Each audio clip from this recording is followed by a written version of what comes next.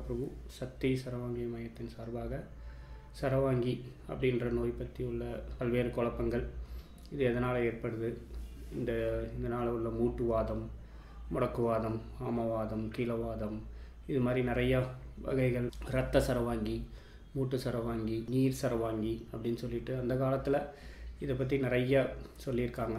சரவாங்கி அப்படின்றது வந்து எதனால் வருது, ஏதாவது ஒரு சாப்பாடு விஷயத்தினால வருதா, இதை சாப்பிட்டதுனால எனக்கு மூட்டு வலிக்குது, இப்போ அதுதான் சரவாங்கிக்கூடிய காரணமா அப்படின்றது தான் வந்து எல்லா நோயாளிகளுக்கும் உள்ள வந்து மிகப்பெரிய சந்தேகம். சாப்பாடு தான் வந்து மூட்டு வலி வரத்துக்கு காரணம் அப்படின்ட்டு. இது என்னென்னா, நமக்கு மருத்துவத்துறையில் வந்துட்டு சாப்பாடு அப்படின்றது வந்து ஒரு காரணமாக நம்மளால் எடுத்துக்க முடியாது. அப்படி உள்ள ஒரே ஒரு சில வகை நோய்கள் தான் இருக்குது. இப்போ நமக்கு சாப்பாட்டில் வந்து சர்க்கரை அளவுகள் இருக்கிறது, அதனால் சுகர் வருது, டயபெட்டிஸ் அப்படின்னு சொல்கிறோம், நீரிழிவு நோய். அது மாதிரி வந்து இந்த மூட்டு வாதத்துக்கு அப்படின்னு சொல்லிட்டு ஒரு காரணி கிடையாது.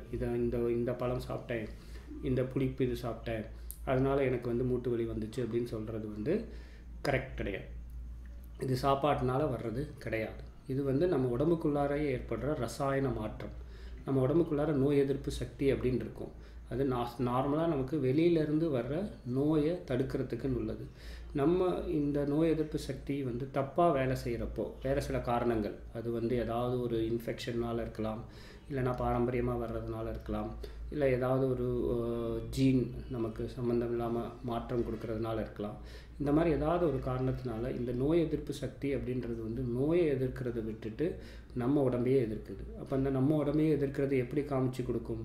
மூட்டுகளுக்கு வீக்கம் மாதிரி வர்றது, மூட்டு வலிகள் வர்றது, காலையில் எந்திரிக்கிறப்போ கை நீட்டி மடக்கிறதுக்கு கஷ்டமாக இருக்கிறது, திடீர்னு விரல்களில் வீக்கம் வர்றது, நமக்கு தோல் அலர்ஜி மாதிரி வர்றது, வாய்ப்புண்ணு, கண் சிகப்பாகிறது, கை கால் மரத்து போகிற மாதிரி இருக்கிறது, சோர்வு, ஒரு சிலருக்கு வந்து வாய் வறண்டு போகிறது, முடி நிறையா உதிர்ந்து போகிறது, இந்த மாதிரி நிறையா வகையான தலை முதல் பாகம் வரை என்ன வேணாலும் நமக்கு ஒரு நோய் தன்மையாக காமிச்சு கொடுக்கலாம்.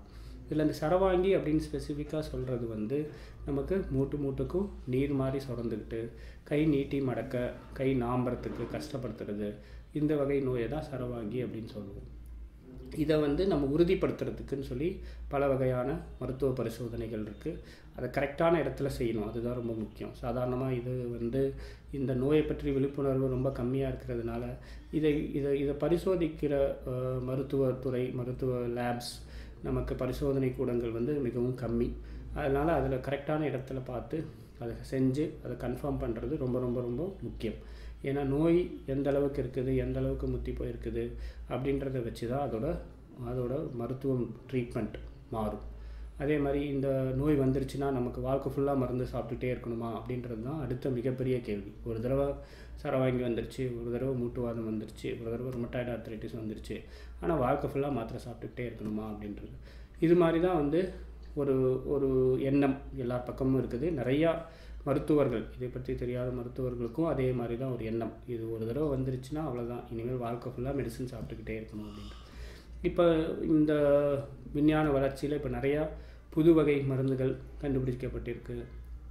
அதே மாதிரி இது உடம்புல ஊறுறதுக்கு முன்னாடி, நம்ம உடம்புக்குள்ளார இது செட் ஆகிறதுக்கு முன்னாடி ஐடென்டிஃபை பண்ணி கண்டுபிடிச்சி அதுக்குன்னு உள்ள ட்ரீட்மெண்ட்டை நம்ம ஸ்டார்ட் பண்ணிட்டோம்னா அதை வந்து ஈஸியாக குணப்படுத்த முடியும் அப்படின்றது வந்து ரொம்ப ரொம்ப ரொம்ப முக்கியம்.